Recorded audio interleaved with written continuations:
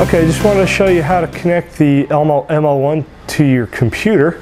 Real easy. We have the MO-1 USB cable, which is supplied with the camera. It's plugged into the back, and you don't need the power supply when you're doing this. You can have it plugged in, but it's not necessary.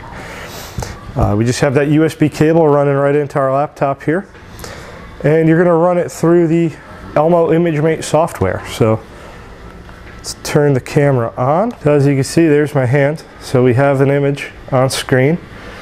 Now the video frame rate is slower than it is when you're connected directly to your projector. So while you can record video on your computer, you're probably better off just saving still images. And if you wanted to record video, you should put it on the SD card.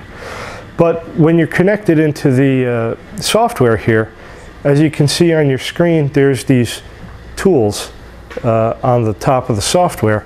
That's actually annotation tools. So as you can see now, we're drawing on top of our live image. If I put my hand under the camera, you're going to see it show up. There it is. Just the autofocus. You can adjust focus manually right there, control everything right from your screen, and then even draw on top of a live image. But as I said, the video frame rate is a lot slower doing this, so you're better off leaving this for still images.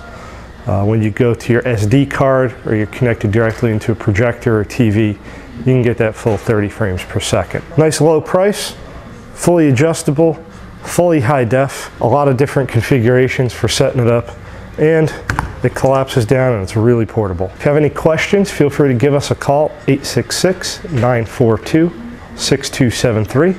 Or you can always email us at sales@touchboards.com. We'd be more than happy to help you out. Take care.